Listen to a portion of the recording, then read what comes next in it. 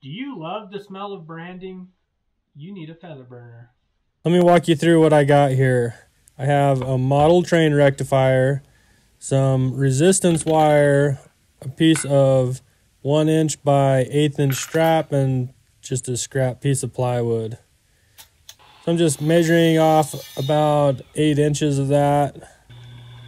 And then I'm not drilling a hole all the way through this strap, just about halfway.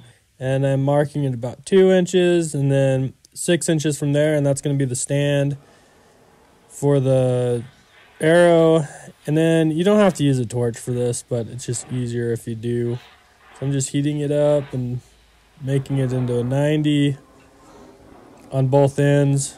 And the only tricky part to this is not burning your face off. So I'm just eyeballing it. They don't have to be perfect. Just getting them as close to 90 as I can.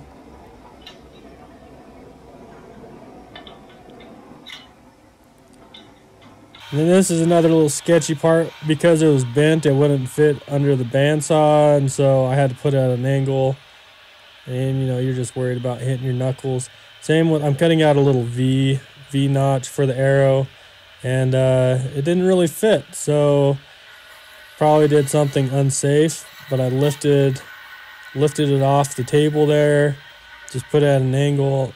The corner's still resting, so it's still pretty secure, but it's probably not ideal.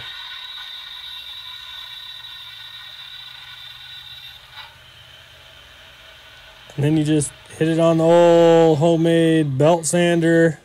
That thing's kind of a piece of junk. It doesn't have enough power, but it works alright, I guess. It's better than nothing. You can also just hit it with a file, which I did a little bit off camera. Just lining things up.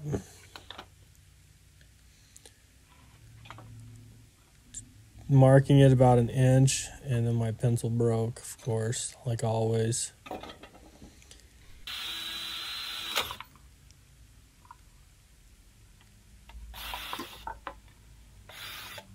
You just drill a couple holes. You're going to need to countersink them so that way it sits flush on the table.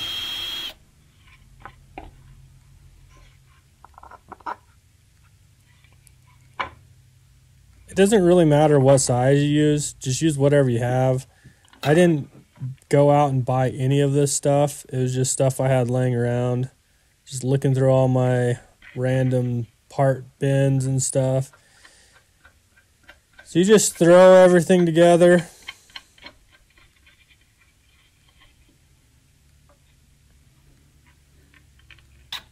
Just put a couple screws in it to hold it down. And just testing it there. That's how it's going to work. I was going to smooth it up or put something down so it didn't scratch the arrow shaft, but I ended up just leaving it and it was working just fine.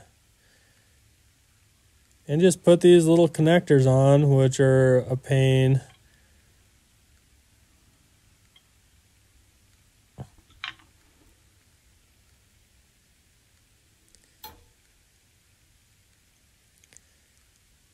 So I just had these wire strippers handy, just sitting there. And so I was using those to crimp it, and it didn't work.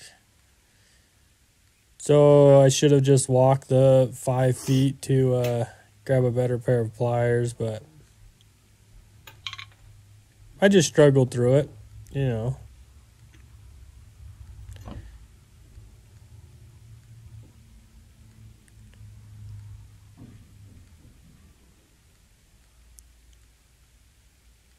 So it doesn't really matter what you use. You could even, if you didn't have any connectors, you could just wrap it around the connection.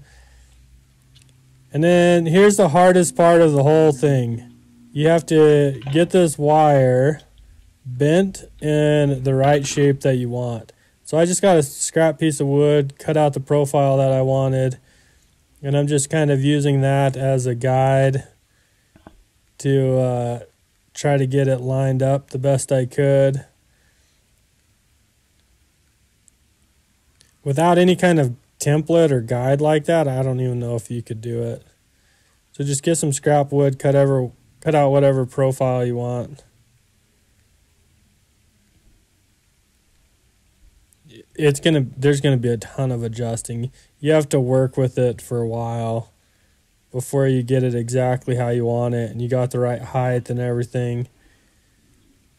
But the good thing is once you do get it set, as long as you're keeping that same profile, you shouldn't have to mess with it too much. Especially after that wire gets hot, it kind of keeps its shape. I think it's called nichrome wire. It's just a resistance wire. And then here I am just trying it the first time. This is the first cut I was recording in case something blew up, so I would get it on video, and so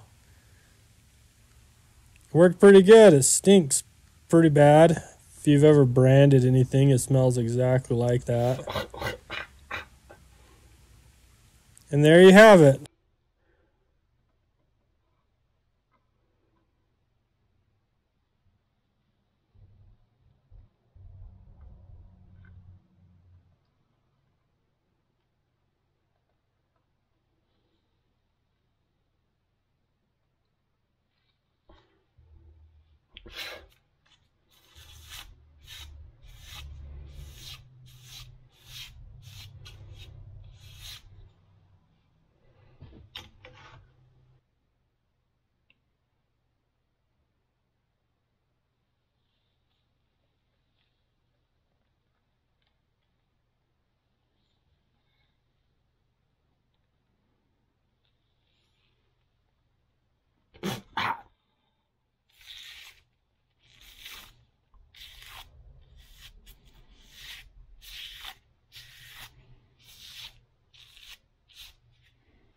Well, it works.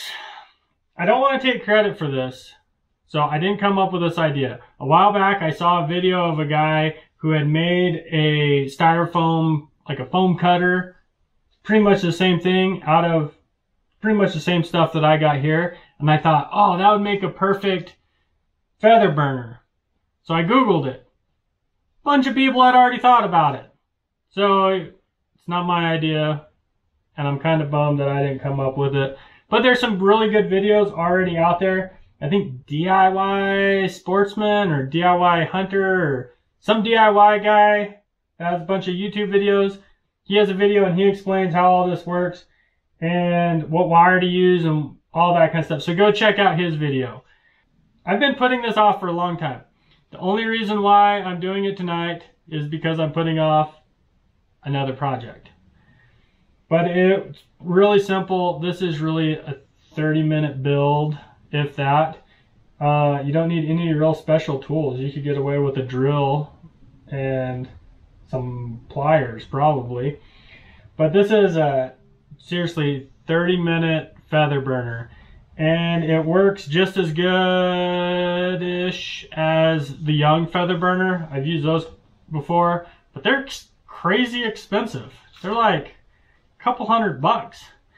I have $8 invested in this, and because the only thing I had to buy was the wire. This came out of like a train, like from the 50s or something, so super old, but it's still good. If you need to use it for your kid's train or your train, grandpa's train, it doesn't matter. You just take it off and you got your your train controls.